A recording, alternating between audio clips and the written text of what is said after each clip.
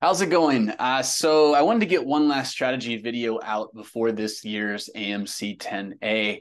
And I also wanted to share with you quickly a review that I got from one of my small notebook classes this last Sunday. I do have one more round of small notebook classes coming up this Sunday, the 5th of November.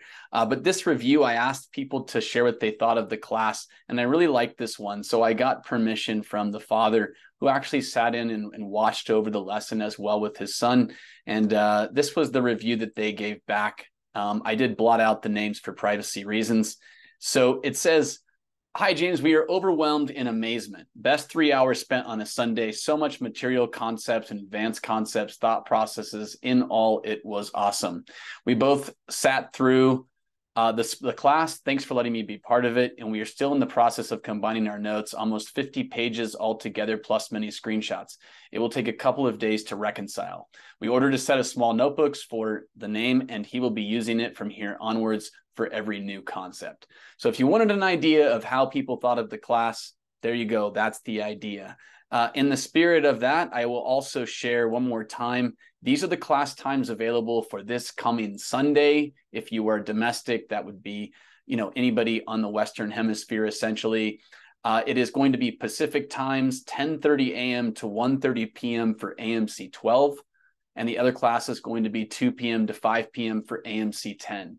Essentially, this represents 12 years, 10 to 12 years of research of me and all the things that I found really interesting and noteworthy that you can make problems out of that are a little bit upgraded from the normal. There's also the first ever international class that I've had for this material. That is going to be Beijing time, 12 noon to 3 p.m. Here on the Pacific West Coast, it'll be 9 p.m. to midnight for me. The Saturday night before, the 4th for me. So if you're actually Pacific time zone and you wanted to stay up late, you'd be able to join that class as well, but it is made for the international participants. With that, I wanted to get to the concept that I wanted to go over here.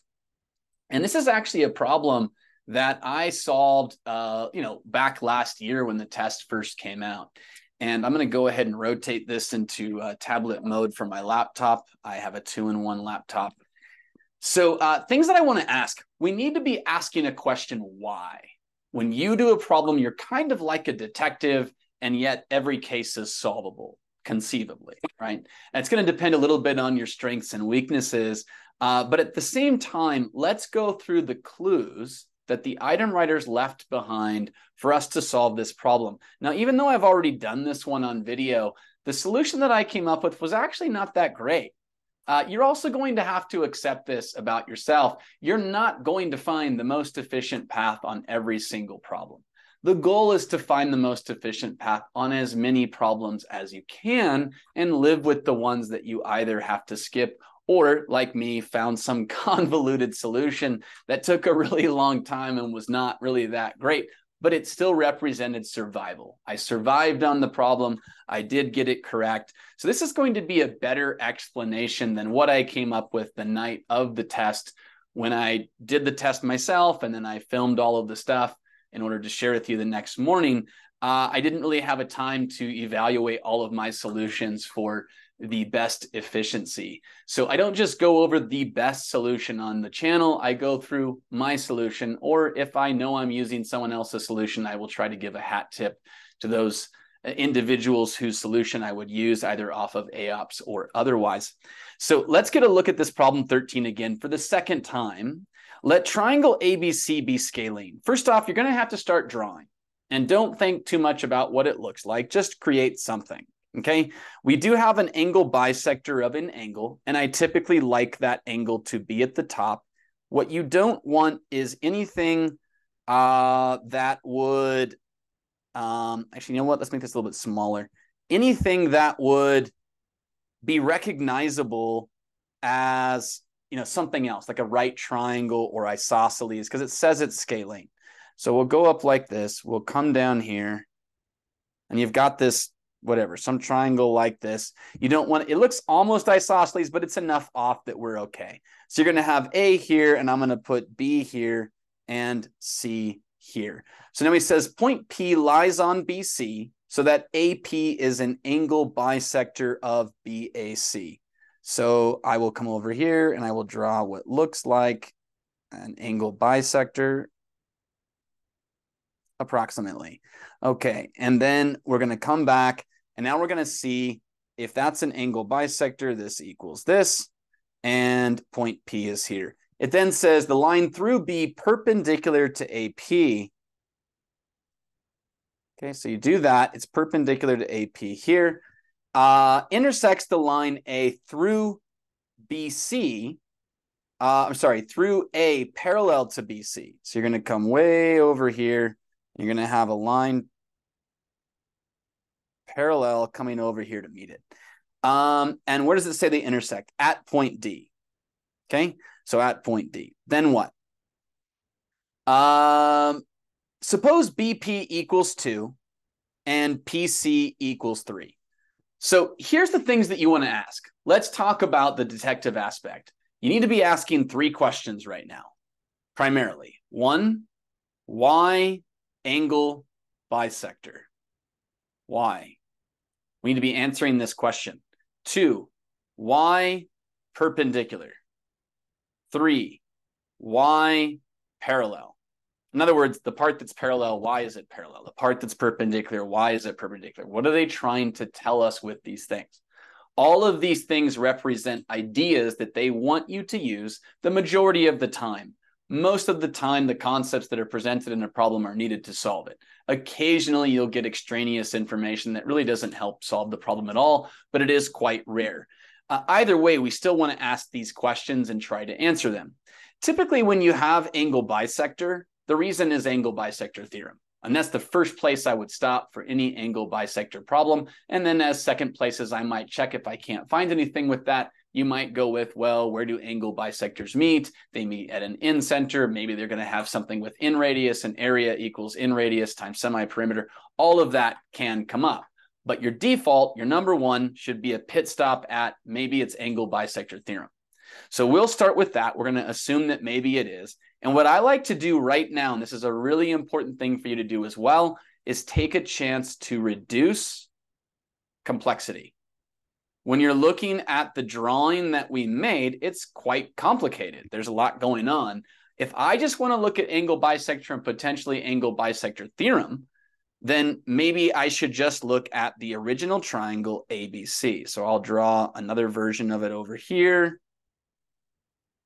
And we'll say this is A, B, and C. And we got this angle bisector and P and 2 and 3. Now, if you're going to use angle bisector theorem, you're going to need variables for the other sides. So we're going to say X and Y for now.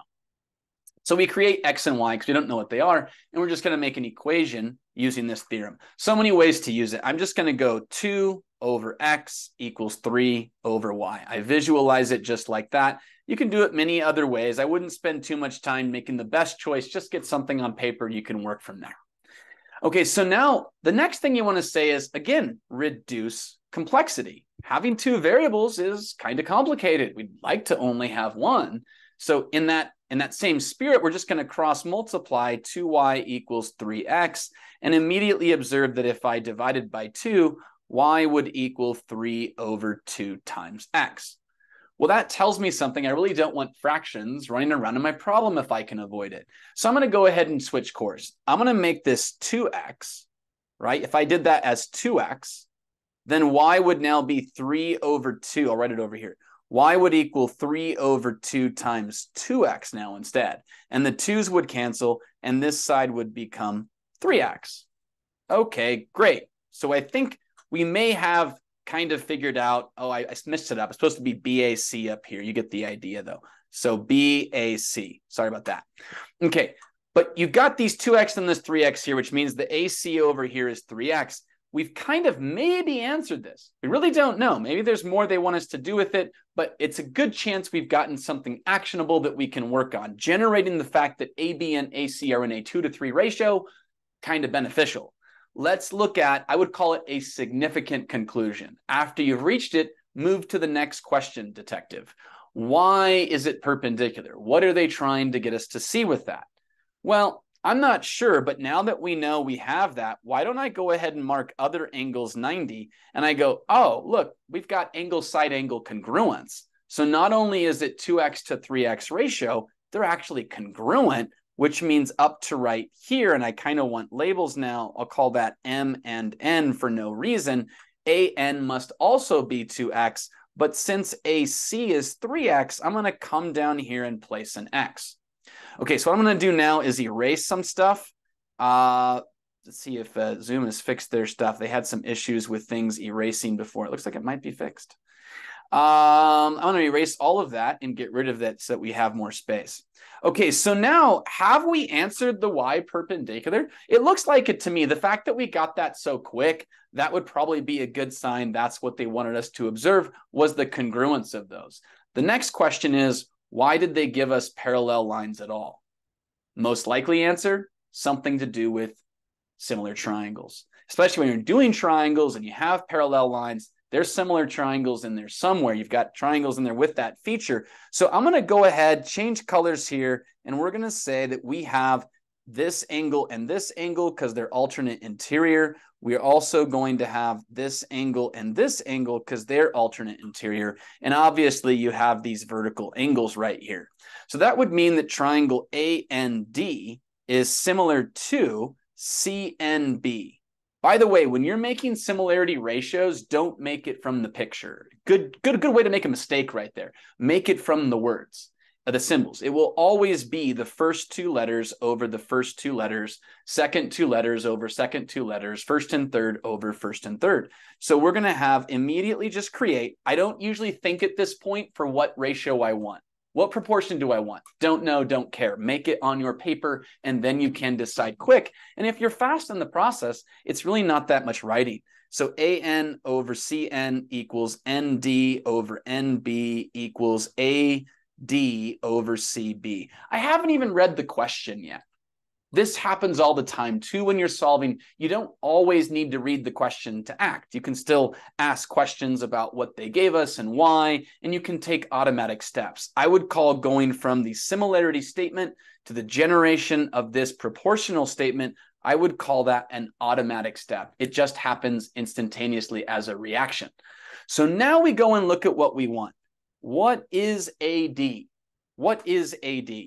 Okay, well, AD is over here. That's one of the things that we have in our proportions, our ratios here. Okay, so then I'm going to go ahead and keep that. I'll call it X, though. And CB, do I know what that is? Hey, I do. It's 5. How about that?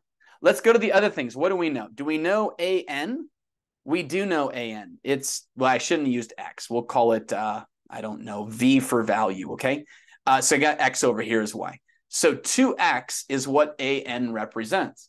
And CN is then going to be this X. Hey, look at that. Those cancel out. That means I have a 2-to-1 ratio. That means V is 10. That means we're done and it's 10. It just falls apart at the end because we properly asked and answered the reasons for why these things are in the problem. So if you're stuck on a problem and you're trying to figure out, I don't know where to go, I don't know what to do, start asking why. Okay, that's all I've got for you in this video. If you'd like to sign up for the small notebook class, please feel free to reach out to me by email. It is not my normal class Zoom link if you're planning to join from one of my students. Other than that, watch for the final advice video that will come out maybe Sunday, maybe Monday. I'll try and get it out this weekend if I can, but I work very long day on Saturday. And if my voice is scratched on Sunday, I probably won't film it then. We'll see what we can do, but be on the lookout for it. Other than that, I hope you are preparing well for this year's AMC 10 and 12. I will see you all in the next video.